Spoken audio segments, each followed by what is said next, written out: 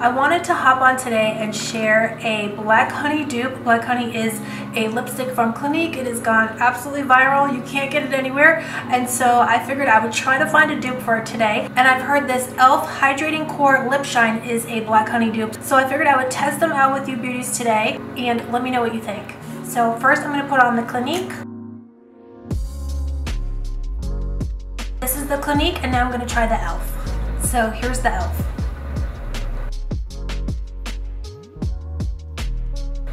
So what do you beauties think? This is the e.l.f. version. This does seem to have more of a grape tone to it as opposed to the Clinique Black Honey, which on my complexion translates almost to a little bit of more of a wine type shade.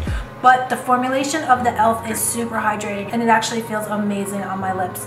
What do you beauties think? Which one do you prefer, the Clinique Black Honey or the e.l.f.? Let me know down below.